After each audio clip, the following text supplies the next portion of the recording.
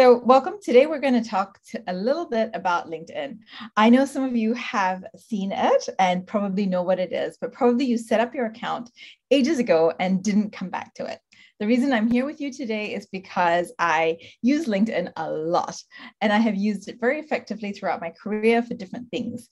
Last year, LinkedIn named me one of their top voices, and it has been a real eye-opener for me, which means that I now help other people do better with LinkedIn. And that's what I hope I can do for you today. So if you want to know if this barcode, this QR code has been generated by LinkedIn. You can generate it on any of your mobile apps for LinkedIn. And if you hold your phone camera over this QR code, then you will be able to get to my LinkedIn profile. And when you get to my LinkedIn profile, you can choose whether you want to follow me, which means that you get some of my some of the posts that I make and they'll come up on your wall, or if you want to connect with me. And you can choose to do either of those things and remind me where I met you. I'll show the code again later so that you don't worry if you missed it. Now, this is the most dangerous thing to personal branding I ever hear. My work will speak for itself. This time has passed. There is no more work that speaks for itself. You need to speak for your work. And the good news is this is the best time in history that we've ever had for you to do the speaking for your work. It is amazing how much control you can have over your reputation, about the nature of your work, and how you turn up in the online world. I know you don't think so, but wait, let me show you how you can use LinkedIn to really control the way you turn up in the world. And it's important because today what we're talking about is essentially your reputation. Everything hinges on your reputation, whether it's your social networks, whether it's your professional networks, whether you want to have a job, whatever it is you want to do, a lot depends on your reputation. And today that reputation mostly lives online. And the good thing about it living online is if you know what you're doing, you get to control it. You could control how your reputation turns up online. It's actually a terrible time to be a famous person. Can I say famous people have so little control over how they turn up online? But you and me, regular people who haven't had anything sensational happen to us, we can turn up online just the way we are, and we can control some of it. And I'll show you how. Now, why did I choose LinkedIn? Why is it LinkedIn is my tool? Why is it not Twitter? Why is it not Facebook? Why is it not Instagram? I have accounts on all those things. If you are on Twitter and you'd like to follow me on Twitter, I'm LinkedIn Lavinia, and you can follow me on Twitter too. I have accounts on various other social platforms, but I've chosen to make LinkedIn my home for a very specific 3 reasons. And well, first, I have 740 million reasons before I have my 3 reasons. 740.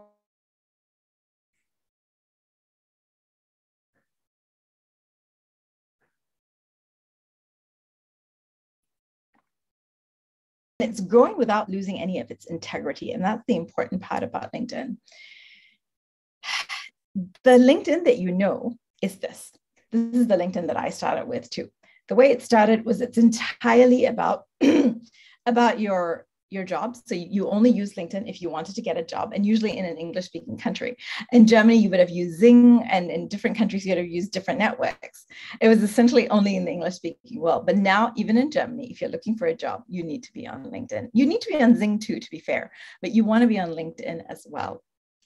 So this is how it all started. This is how I started with my LinkedIn journey like 15 years ago. I use LinkedIn as my online resume, which is probably where a lot of you still have your LinkedIn profile.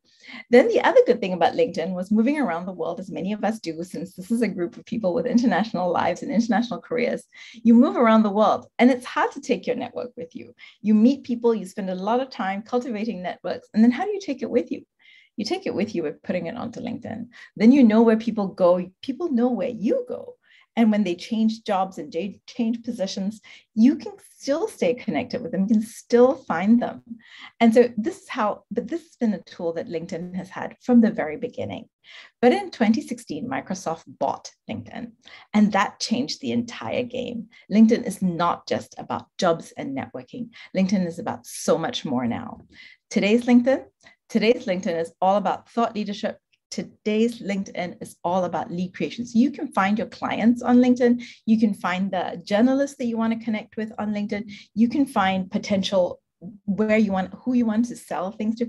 It's an amazing way to connect. And I'm going to show you a few of the tools that are available and how you can just use what's within LinkedIn to find your clients, and how you can use some of the ways that LinkedIn's algorithm works to generate thought leadership. But the most important thing you need to know is you must make sure you have your name is correct, your headline, you spent some time thinking about what you want to write in your headline.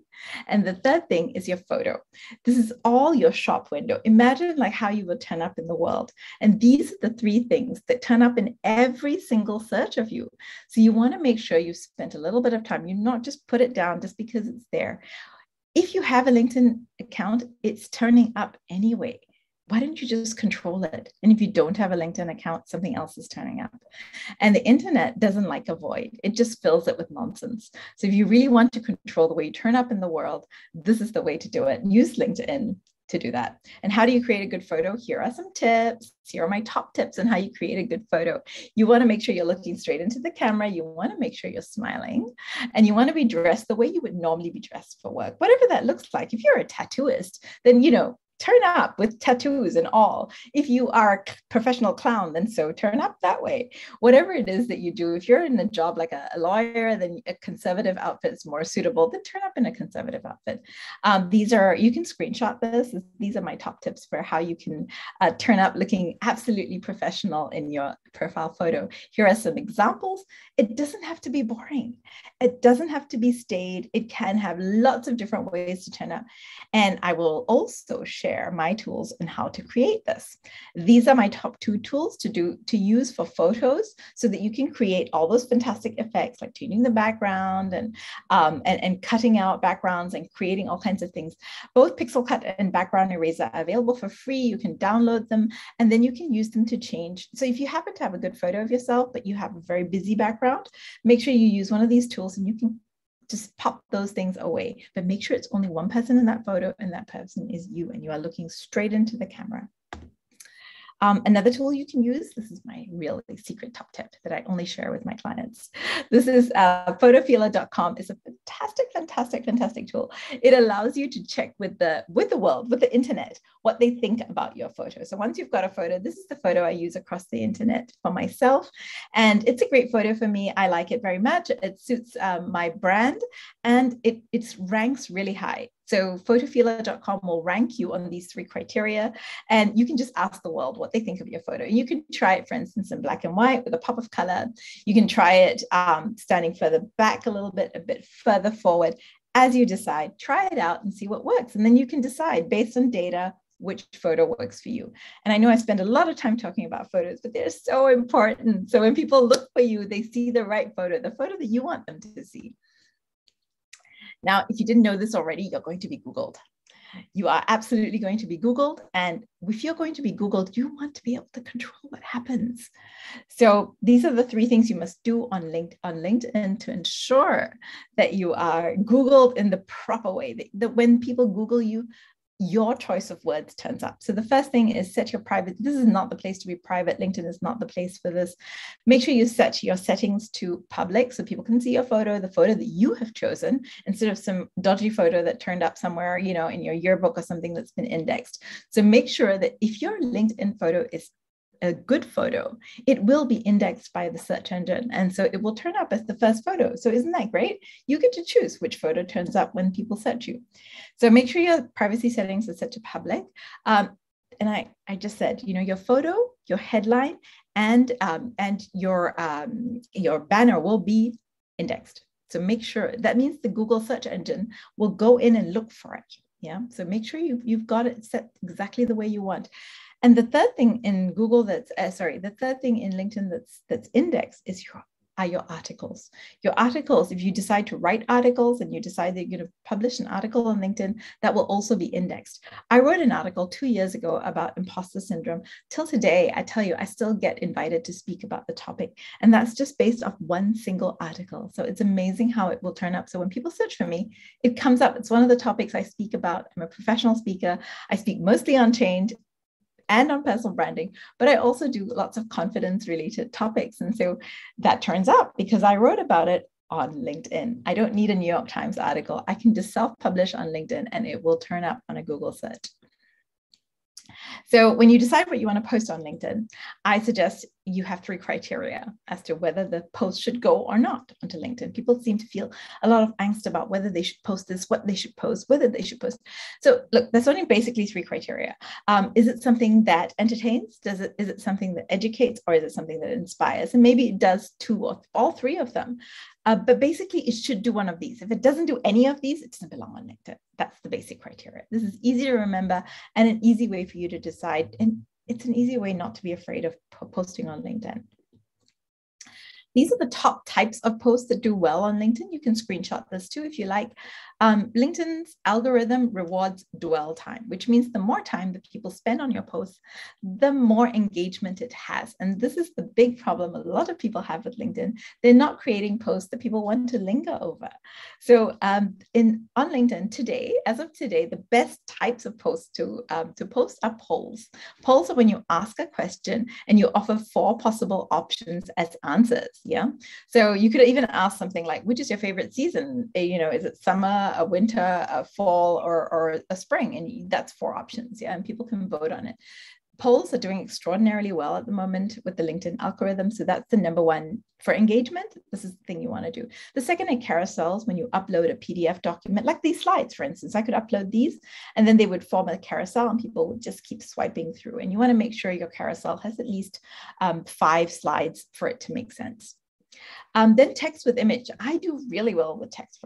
For me, actually, my number 1 post, my most viral post ever, is text with image. I still find these do very well. Videos do well, but you must make sure that you write enough information in the caption section so that people know what to expect from your video, because a video view only counts on LinkedIn if someone watches it for 3 seconds.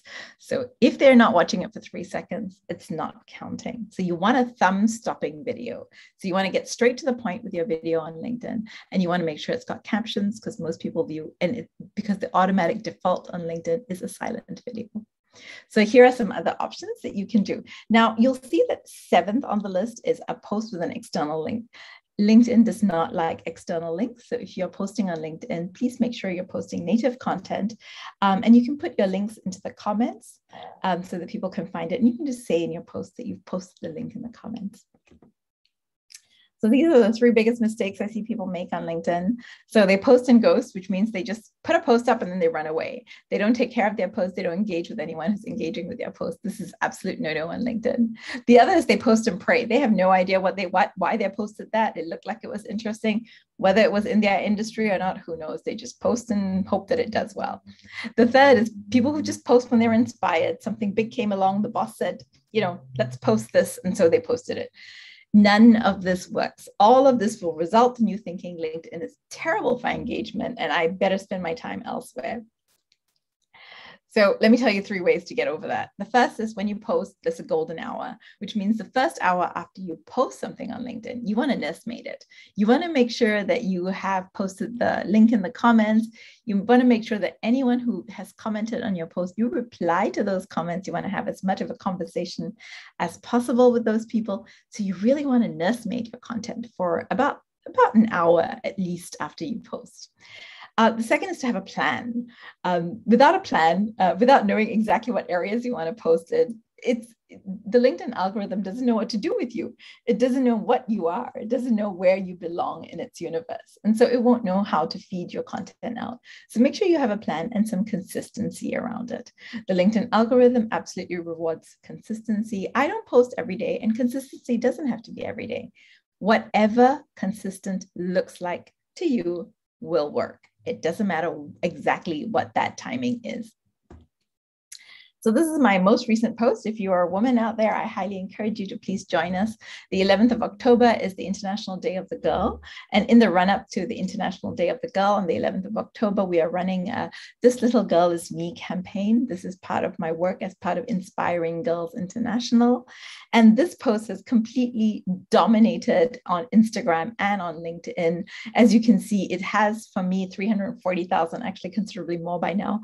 It's at nearly 400,000 4,000 views with nearly 4,000 reactions. This post is doing extraordinarily well. Almost every woman I know who's been posting her "This Little Girl Is Me" story has had fantastic engagement on it. It's inspiring. It's a great way to tell your career story, and it's a great way to be inspirational. So go ahead and tell your "Little Girl Is Me" story. You can go to my LinkedIn, find mine, and then you'll have the guidelines of how to do that. Now, that takes me to the little known fact about LinkedIn. LinkedIn has human editors, unlike Instagram or Facebook, which doesn't have human editors. LinkedIn has human editors. So a human editor found my post and posted it in LinkedIn News here. And my posts quite often get featured in LinkedIn News. So when you're timely with your posts, so you're catching onto a trend, like right now, "This Little Girl Is Me" is trending. So if you post with a trending topic, then you will get picked up by the LinkedIn editors if your post is engaging enough. So you want to make sure you're good at what you're doing, but you want to also make sure that you're timely with what you're doing and that you're catching on to the trends that are going on in the LinkedIn universe. Here are some tools I use to create my pictures and my videos on LinkedIn. You can try it out and see how it goes. You can use the free version or the premium version. Canva is a fantastic tool. It gives you the power of becoming your own graphic designer. It's so easy with the templates to create this. InShot is fantastic for videos, even for, I'm awful at creating videos, but even I managed to use InShot. So go ahead and try those. And the final thought that I want to leave you with about LinkedIn is, if you don't know what to post, if you don't know what content to post, don't worry about it. What you do is you start by commenting on other people's posts. And when you comment on other people's posts, you think it's not going to be a big deal, right? You just comment on their post, maybe they see it. This is so not true. Comments on LinkedIn are where a lot of the gold is. So you can see this comment of mine on a LinkedIn, it was a post by LinkedIn themselves. I commented on it and got 345 reactions. That's more than some of my own posts. So it's really amazing what you can do when you comment on other people's posts. It also gets you in front of the eyes of influencers. So if you're looking for a client, like say you want Lufthansa and you see that the CEO of Lufthansa has posted about something, go in and comment on his post. Comment on his post a few times and suddenly he'll start to notice you, because people really care about their own content. So when you go in and comment on their pieces, you really get the eye of the person who's commenting. And I've got so many clients by doing it this way. So when you've commented on someone's post, you've found someone, you've commented on their post, then you ask for a connection request, and always make sure it's personalized. There are some tips on my LinkedIn profile on how you can do that. And then you want to engage with them. Don't pitch to them straight away. If you're someone who's looking for a sponsorship, or whether you're looking for a client, you want to make sure you're engaging with them, have a conversation with them, take it offline, arrange a Zoom call or something, and then you can pitch to them. So here I am. This is the QR code. Back to you. Thank you very much for having me. And if you have any questions, you can come along to my session and I will show you all the nitty-gritty on how you can make LinkedIn work for you. Hold your mobile phone over the camera of your mobile phone over my QR code, and you will get to my LinkedIn profile. Thank you all very much for coming today.